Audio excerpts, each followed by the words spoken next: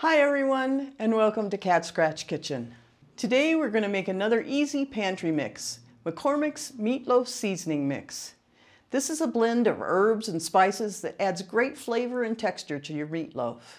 You can make it with ingredients that you probably already have in your spice rack, and it's much cheaper with no additives and preservatives found in the store-bought packet. Plus, you can customize it to your taste and preference.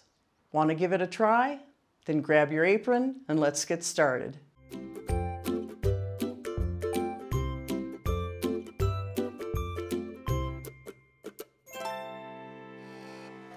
Okay, for our meatloaf seasoning, really simple. We need 2 teaspoons of dry mustard. I'm going to mix up enough just for 1 meatloaf.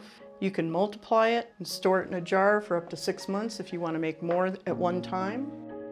I need 2 teaspoons of paprika, 1 teaspoon of salt, a half a teaspoon of dried thyme, and I like to kind of run it through my palms just to break it up a little bit.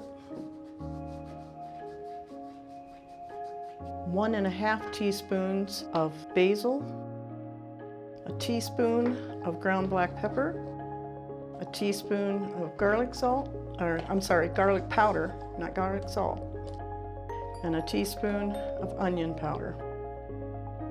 Now, if you just want to make one batch at a time, you can put it in a Ziploc bag and store it in the cabinet. Or like I said, you can multiply this recipe and store it in a jar or a larger Ziploc bag. Also, at the end of the recipe, I'll give you the measurements for a typical meatloaf that you would use this mix in.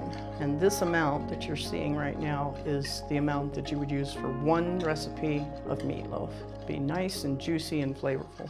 Thanks for joining me today as we recreated the iconic McCormick's Meat Loaf Seasoning Mix together. If you enjoyed this DIY journey, don't forget to give a thumbs up and subscribe for more kitchen adventures. I'd love to hear your thoughts on this copycat recipe or any other seasoning mixes you'd like me to recreate. Drop your suggestions in the comments below, and of course, share this video with your fellow home cooks who appreciate making their own kitchen staples. As always, the recipe is in the description box below, as well as a link so that you can print it out. And don't forget, come back next week for more great recipes, and until then, have fun in the kitchen.